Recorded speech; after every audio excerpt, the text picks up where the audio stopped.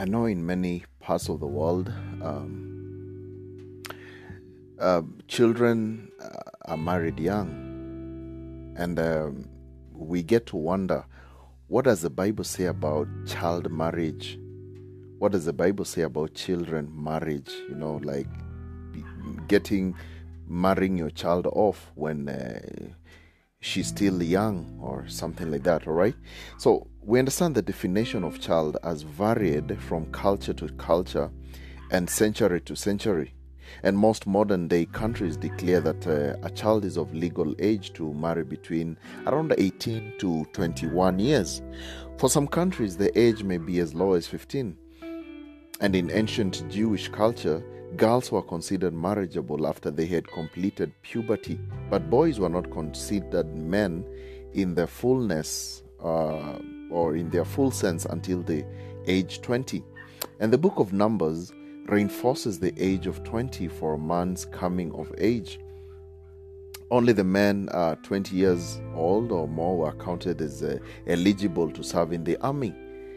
Think about the Bible, what it says in the book of Numbers chapter 1 verse 18. It says, "And they assembled all the congregation together on the first day of the second month, and they declared their pedigrees after their families by the house of their fathers, according to the number of the names, from 20 years old and upwards by their polls." You see? So it had to be about 20 years and upwards. And among the clans in the tribes of Levi, the Kohathites, Gershonites, and Merarites men were not considered eligible for temple service until the age of 30.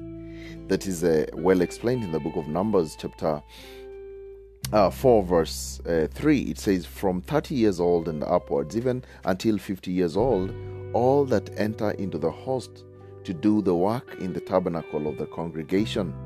You see? And also verse 23 of Numbers 4, it says, "From 30 years old and upwards until 50 years old shall thou number them, all that enter in to perform the service, to do the work in the tabernacle of the congregation."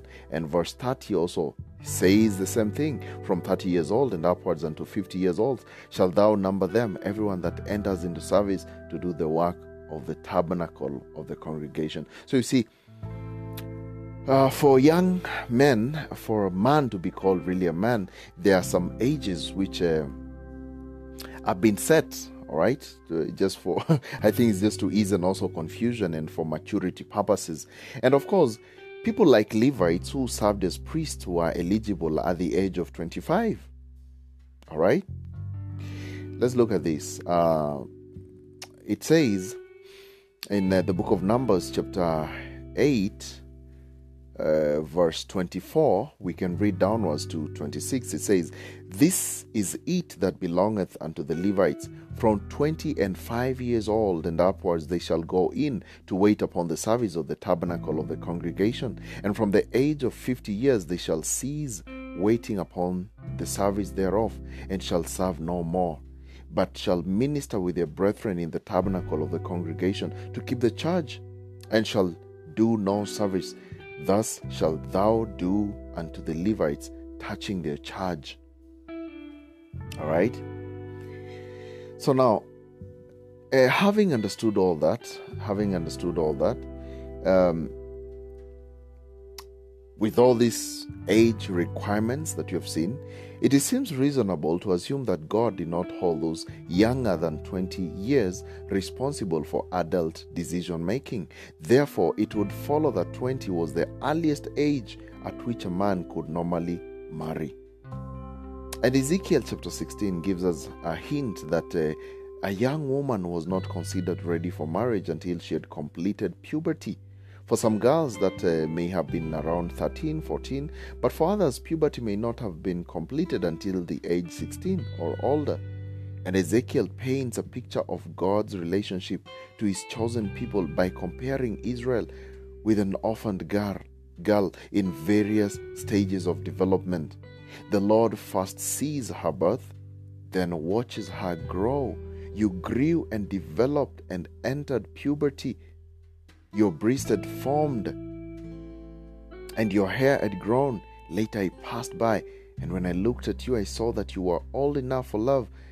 I spread the corner of my garment over you. Let me just read for you.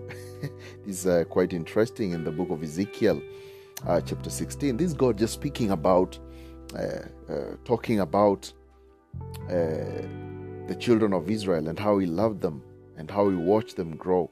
Okay, it says, Ezekiel chapter 16, verse 7 to 8, it says, I have caused thee to multiply as the bird of the field, and thou hast increased and waxed great.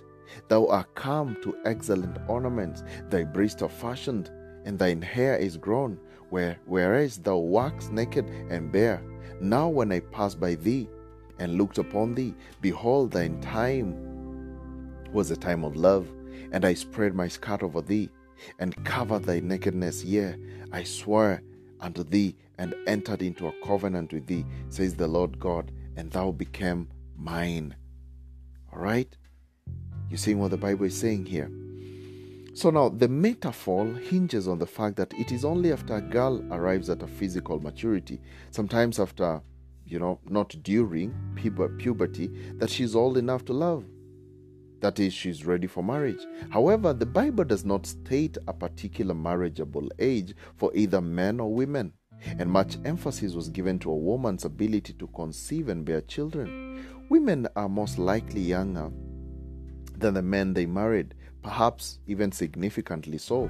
And a woman remarried in her father's household and remained in her father's household until marriage, and the fathers considered it their responsibility to find a suitable husband for their daughters. Marriage was about more than just the couple getting married. It also had to do with preserving the familial tribes and making provision for future generations. Among royalty in many ancient cultures, including Israel, marriage also had to do with agreements between countries, with women being given to kings as wives to indicate agreement between nations or rulers. And for the typical family, marriage was about provision and procreation. The father was responsible for a daughter until her husband became the responsible party. Both fathers and suitors took these obligations seriously, and the husband-to-be was to give a dowry to his bride's family to demonstrate his commitment. And we see an illustration of these traditions in the story of Jacob, Leah, and Rachel. This one is well explained in the book of Genesis chapter 29, 16 to 27. You can go and read there. Now, Jacob wanted to marry Rachel, and he worked without wages for her father for 7 years as a dowry.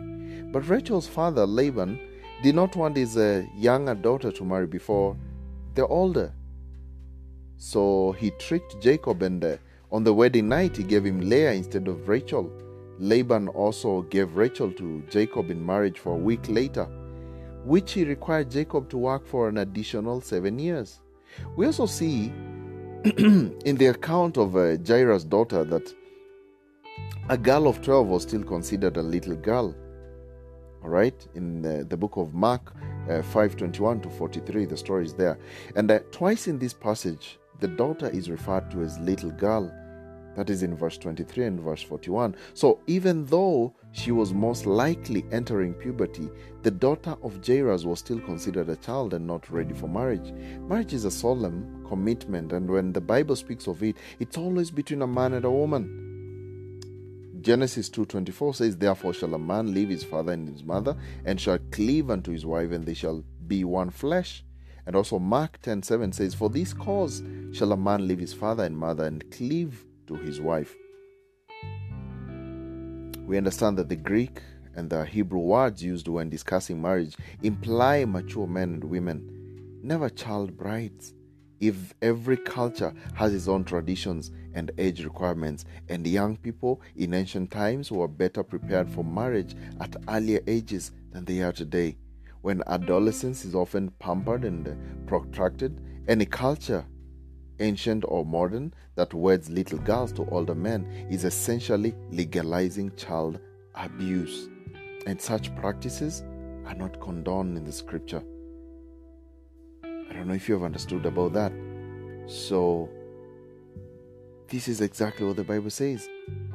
It says, not a young small girl to an old man, or the opposite. it is two people of almost the same age with good consent. It's not someone who does not have consent. All right? And that's the end of our today's Bible study lesson. Hope it was a blessing to you. Hope you did learn something. And remember, you can always download this podcast to listen later offline or to share to your friends and family. And please don't forget to favorite our podcast and subscribe to our channel so that you can always be notified whenever we post a new Bible study lesson. And if you'd like to get saved or you need a step-by-step Bible verses on the order of salvation so that you can well preach to your friends or family, or maybe just feel led to support our ministry or to buy some cool Christian merchandise, kindly visit our website keithmwoki.com for more details and breakdown. Otherwise, I hope to see you soon in the next one.